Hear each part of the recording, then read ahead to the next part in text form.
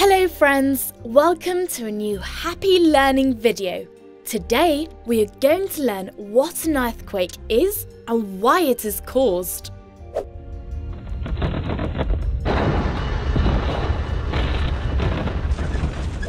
Did you know that the floor we walk on lies over gigantic rocky plates that look like a jigsaw puzzle and are called tectonic plates?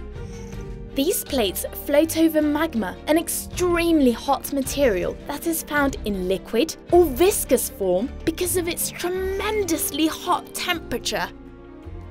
These plates have great cracks separating them, called plate boundaries, and this is where all seismic movements or earthquakes originate from. And depending on the movement that they make, they can produce different effects.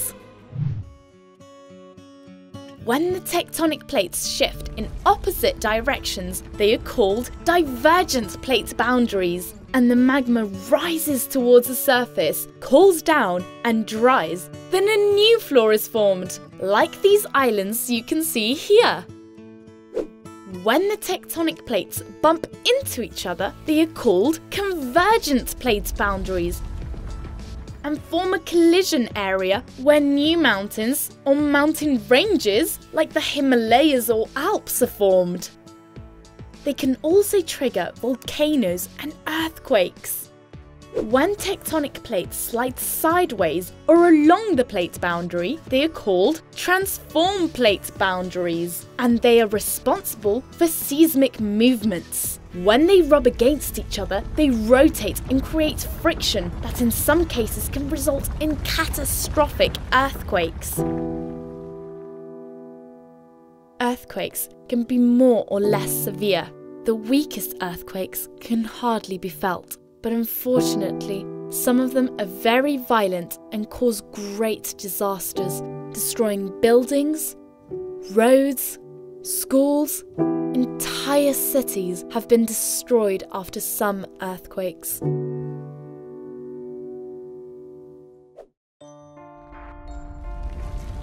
In an earthquake, we can differentiate two parts: the hypocenter, which is the point in the earth where the earthquake originates from, and the epicenter, being the point on the earth's surface vertically above the hypocenter. This point is where the earthquake is most intense and the greatest damage is caused. We also call earthquakes seisms, and the people who study these are called seismologists.